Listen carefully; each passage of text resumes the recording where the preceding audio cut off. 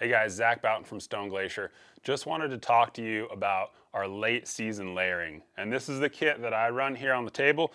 I'm gonna run you through it. And as far as late season goes, for us, this is really that early November all the way into January, February, and just depending on what hunts and what states, that time frame is gonna have typically pretty similar weather. So the temperature ranges for those hunts really could be from -20 up to mid 40s, but I'd say that this kit really excels in that 0 to 30 degree temperature range.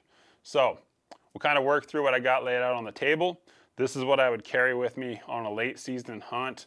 I got two pants here, so I'd pick one of those obviously, but we'll work from skin out to the outer layer. So next to skin stuff, I'm gonna be rocking our merino boxers. I'm gonna be wearing an over-the-calf sock. This is a Fitz Light Hunter, 65% merino. The rest is like a poly nylon spandex blend. And I really like the over-the-calf for late season. Just comes up on the leg, and with the gaiters provides a little bit of extra warmth, which is nice. So, moving on to pants, I really have two options, and that's our de Havilland pant or the M7. And the de Havilland pant, that's just our general season all-around pants, is a great pant. And then the M7, Hydro Shield SS, waterproof, breathable fabric, fleece-backed, really, really great late season pant when it gets down into that 30 and below and really 20 and below. So for me, deciding between these two, if there's no snow on the ground and it's 20 and above, I'm going de Havilland. If there's a lot of snow on the ground, or it's in that 20 to 30 and below, I'm going M7. And sometimes I'll carry merino bottoms in my pack, but honestly, I don't usually use them. So the pants here, that's typically enough for me for late season stuff. On top, I'm gonna be rocking our synthetic hoodie, and I picked synthetic over merino just because I like how fast this thing dries. And typically on the hunts I'm doing, I'm having high exertion, hiking, moving around, climbing country, and then I'm stopping and I'm sitting and I'm glassing. And as far as my warmth goes, and most people, if you can get that moisture away from the skin faster, you're gonna get warmer quicker. And being warm on the glassing knob is gonna keep you glassing longer, which is pretty critical for finding animals on a lot of these hunts. So from there, I'll typically be rocking the Helio hoodie over the top. And that's gonna work in a lot of conditions, especially if it's not windy or super, super cold. If we start getting into that 15 and below, or we have really high winds and I'm hiking in exposed areas, I'll swap it out for the M7 jacket. And again, waterproof, breathable shell, fleece backed. So if it is windy or if it is really cold, it's just an extra layer of warmth for me, and it helps me just regulate my temperature a little better. The Helio has that checkered material, so it's super breathable, but the wind will cut through it. Once I've got up into position to where I'm gonna be slowing down and glassing over long periods of time, I'm gonna be looking at what insulation I'm taking. And for late season hunts, I think down products really excel for me.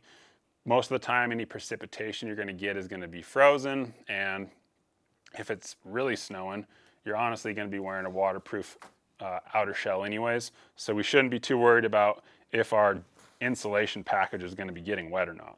And down, really two big benefits, and that's packability and weight. And on late season hunts, you're already packing a ton of crap, so there's no sense in having extra weight and extra size in your insulation layers. So I'll be running the Grumman jacket, the Grumman vest, and the Grumman pants. And if I have all of this stuff on at one time, I bet I can sit really comfortably for 30 to 60 minutes, probably all the way down to -10, I'd say. The nice thing about having multiple upper down pieces is that I can combine them, wear one of them. A lot of times when I'm backpacking, I'll use an extra one just as a pillow, which works super nice. And yeah, can't really say enough good things about the Grumman Goose Down pants.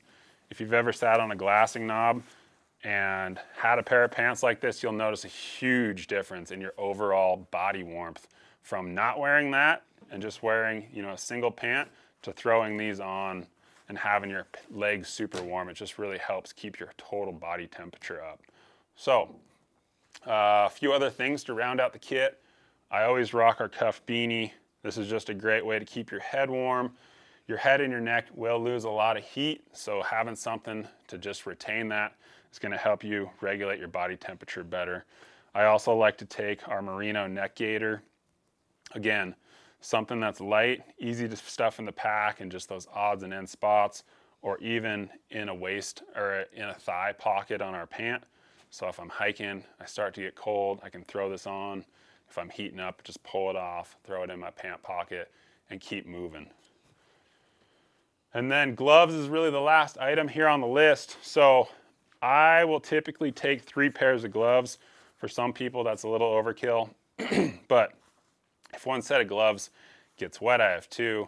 And like the old adage, you know, 1 is none and 2 is 1. So I'll have a fleece set of gloves. I'll be hiking in these, glassing for short periods of time, wearing these a lot. And then the second pair of gloves is going to be something with a little more durable face fabric. If I'm busting brush, if I'm hiking through a lot of rocks and difficult terrain, I'll throw these on just so I'm not tearing up my other gloves. And then the final piece for me is going to be a mitt style glove. When it's really cold and you're glassing for long periods of time, it can be tough to keep your hands warm. I like the mitts because it allows me to put a hand warmer in here and it stays up in the finger region of the glove. The nice thing about these gloves, which all 3 of these gloves will be coming out here in the near future, is that this is a waterproof shell and then it's got a insulated liner. So when you use this as a system, it's super warm, especially if you had a hand warmer in there. Or a lot of times I will keep the shell itself handy with the hand warmer in it, and I'll be hiking in the fleece glove. And when I get set up on the glassing knob, get all my layers on, get set up, and the last thing I'll do is slip this mitt on with the hand warmer and start glassing. So that's worked really well for me over the years. So that is the kit for my late season hunts. You know, a lot of these pieces I'll use year round, so it's not overly complicated. The cool thing about all our products is that you don't have to add a lot to be warm in the late season, and most of the stuff will work from early August to February. So if you guys have any questions about any of our layering systems, feel free to give us a call at the shop, and we're happy to help you out.